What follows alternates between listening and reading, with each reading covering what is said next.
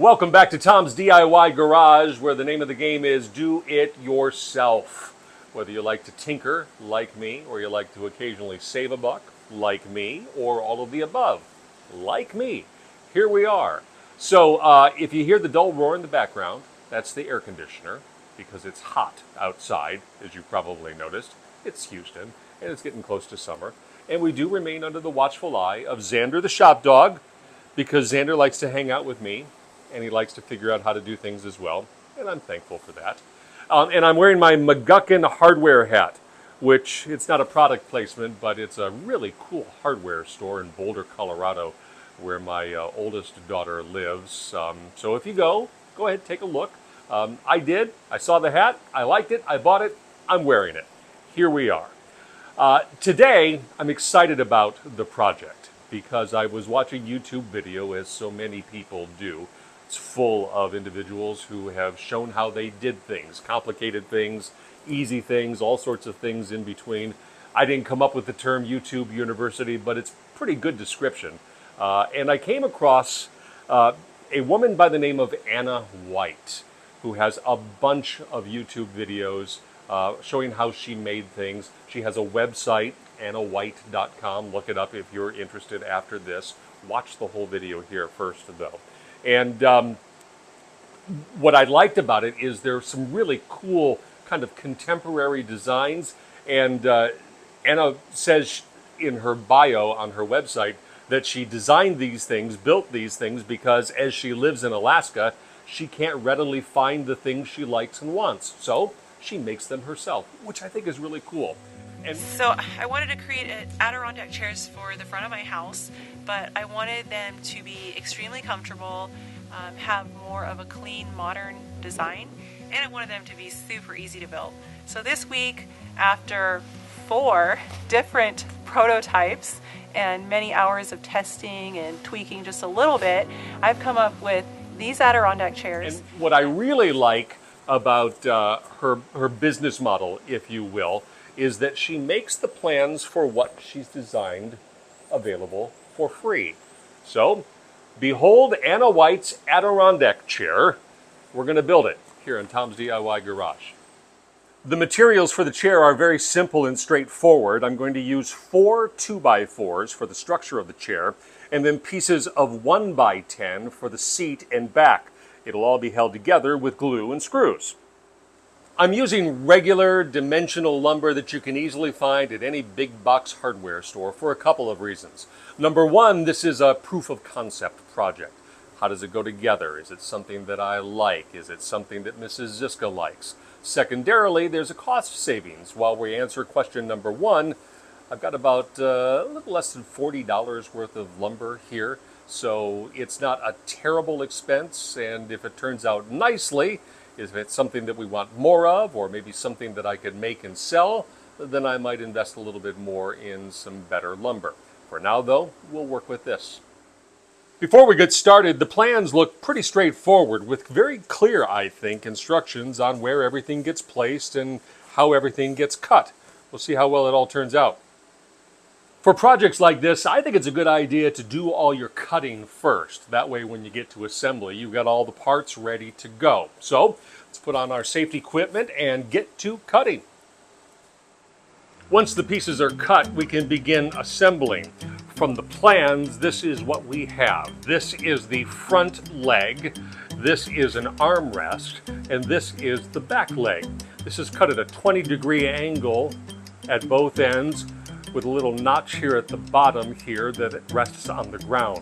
We'll join this with some pocket screws and some glue, and then up here as well, we'll join those with some glue and some screws that go straight down.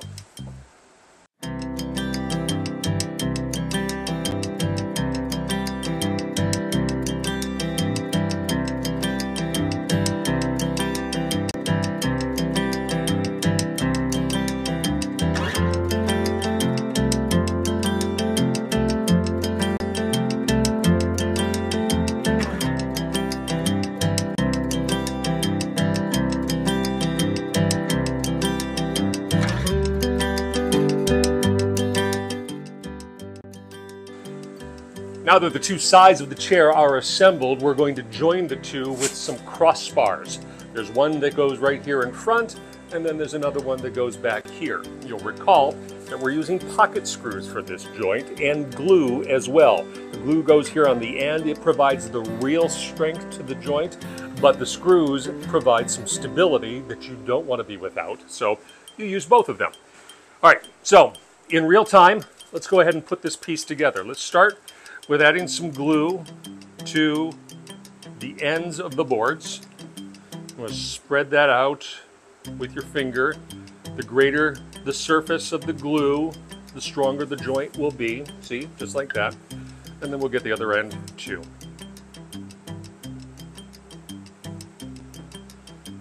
Spread that out. Invariably, you have a gluey finger, so if you've got a damp rag nearby, you can kind of wipe your finger clean. And we're going to put this, and there's a degree in the design, it's kind of eyeballed, if that makes sense. So I'm going to put that there, and then I'm going to add a clamp to help hold it in place. Clamps are your friends. You can never have enough of them. That's what all the woodworkers tell me. And if you'll forgive me, those of us of a certain age need some glasses for the close-in viewing as well. And then with some tension there, just going to kind of tap this into place so that it is where we want it to be.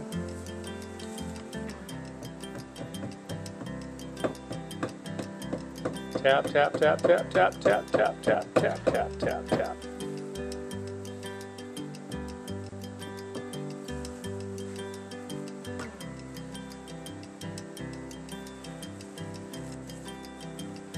And I'm going to come around here, look at the front. That appears to be about where we want it to be.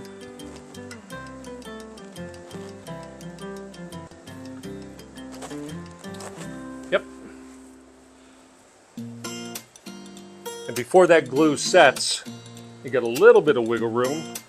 And then once you get it right where you want it to be, you can tighten it down.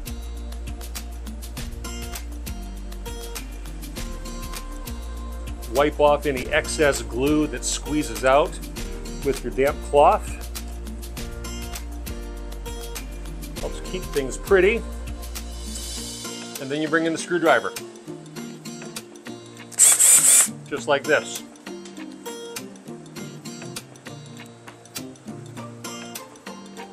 And it's a little awkward, but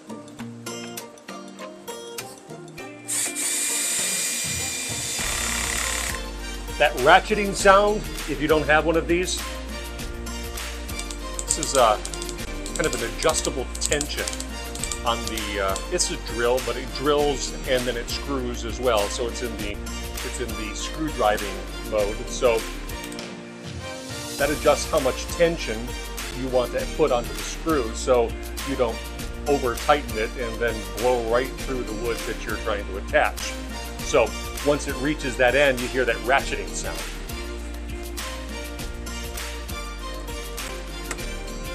Over here on this side.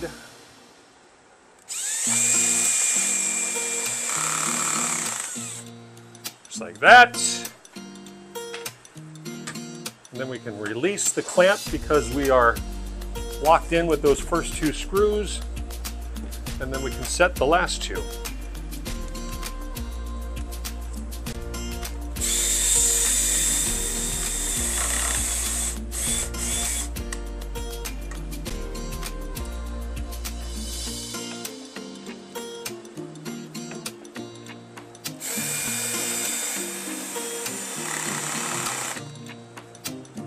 And it's set. Now, we also have one back here, and it fits in laterally like that. I'm going to need a slightly larger clamp for that one, so excuse me while I step this way and get this clamp instead. Like I said, you can never have enough clamps. I probably a couple dozen clamps. There are more. Different sizes do different things.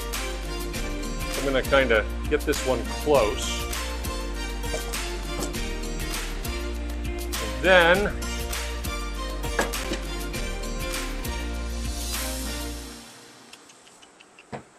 here. We're going to let gravity do a little bit of its work for us.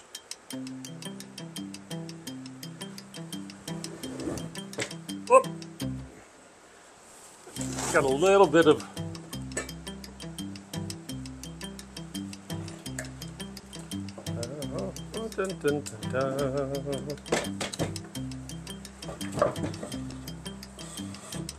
torsion here.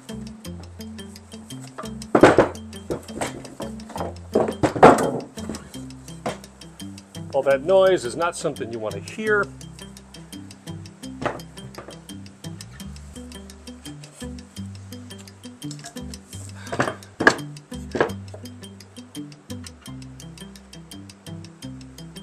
But there, you can put that together just like that.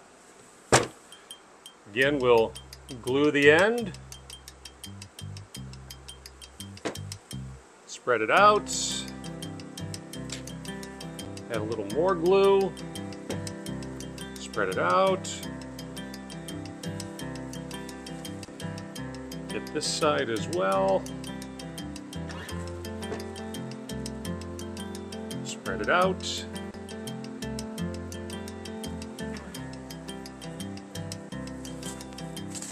Wipe the excess off.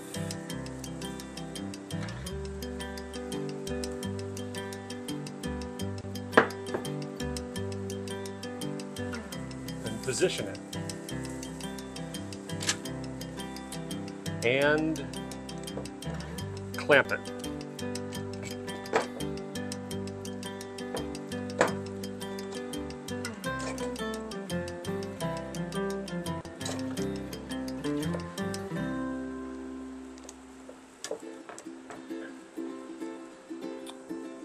Like that. Tighten it down, tighten it.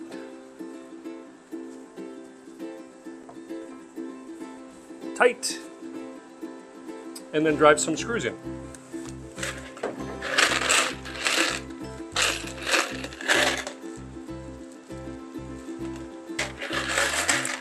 Four screws.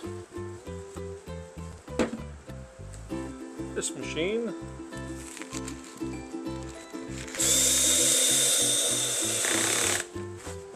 One,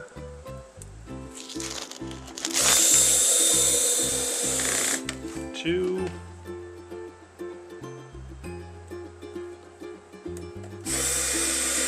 three,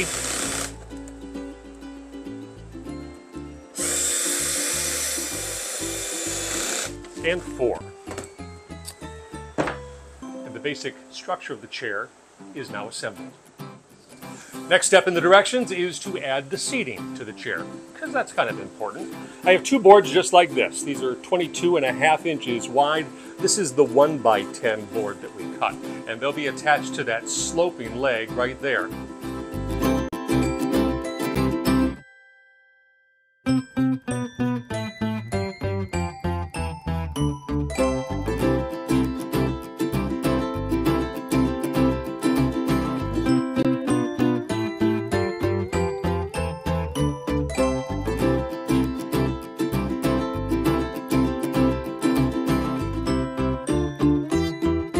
Then we get to the chair back.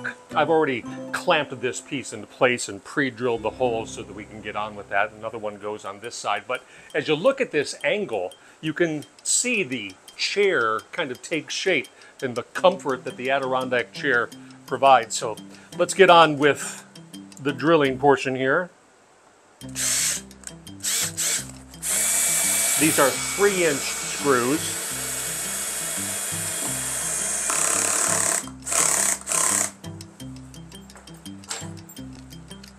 I'm going to add a little more torque to that.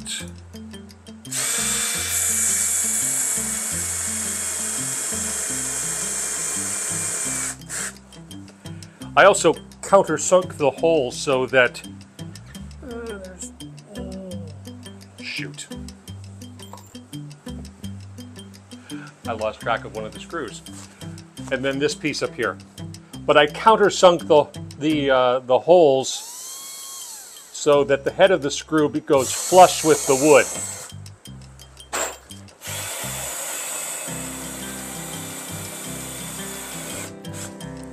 Just like that. We'll do the other side and then we'll put on the actual back of the chair. And with these last pieces going on, it's starting to look like a chair.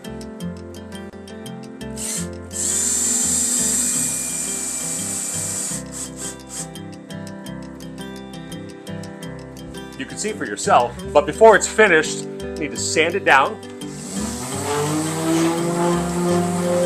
Finally, I'm going to put a finish on the chair. You'll recall that I'm using just basic lumber here. It's not designed to survive well outdoors like pressure-treated lumber or cedar, for example. So I'm going to put a stain on it. That's an aesthetic thing here. For me, it's going to be a light gray. But more importantly, there's a sealer in this as well. It provides some resistance to the moisture, but more importantly, some UV protection. So it lengthens the amount of time that this chair will survive in the outdoors. When you apply the finish, the stain, the paint, whatever it is, I would suggest that you cover all sides of the project. The tops, the bottoms, the nooks, the crannies, the corners. Number one, I think it looks better, but it also maximizes the protection. Paying particular attention to those cut ends of the wood, like the bottom of the legs, because you want to minimize how much moisture can get in there. So you could use a brush to do it, or just as easily with stain, a rag, and then you apply it and wipe off the excess before you let it dry.